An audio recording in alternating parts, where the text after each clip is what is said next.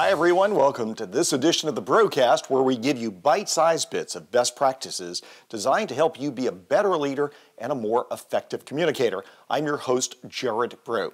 Each week here in the Broadcast, we ask a discussion question, and our question this week is, does the CEO need to be the spokesperson each time in a crisis?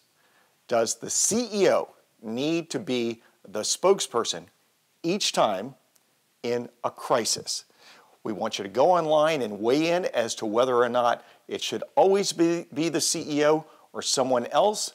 This often generates some very differing viewpoints, so we want to hear your viewpoints in three places. The first one is right here on the Broadcast YouTube channel. You can subscribe to that and follow along each week. You can tweet answers to us at GBraud, that's at GBRAUD.